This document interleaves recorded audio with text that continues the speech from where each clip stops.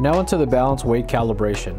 Both the HP and LT can use external weights to calibrate the balance, although due to their different balance capacities, they have different weight limits for calibration.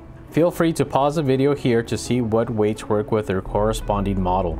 I will be conducting the weight calibration on the HP model. Hit the setup key, hit period for service, hit 2 for calibrate balance, hit 1 for internal weight calibration. Calibration will begin automatically and take around 30 seconds to complete. You can now hit the print key to print out a date and time of calibration. Let's go back to the previous screen by hitting the up arrow key. Hit 2 for calibrate balance. Hit 2 for calibrate external weight. When ready, open the lid and place the weight of your choice. We'll be using a 50-gram weight.